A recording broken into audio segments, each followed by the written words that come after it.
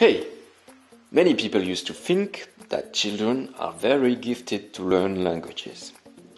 But do you really trust that a child is able to learn a language faster than you? Of course not.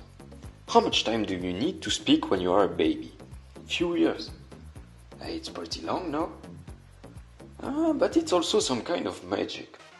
You have to keep in mind they are starting from nothing. Meanwhile, you already know how to do. You can read, write, build strategies, you have methodology, and of course, your mother tongue is here to help. However, children can easily beat you on a point. Speaking is one of their main objectives. Actually, that's some kind of strong motivation, like a survival question.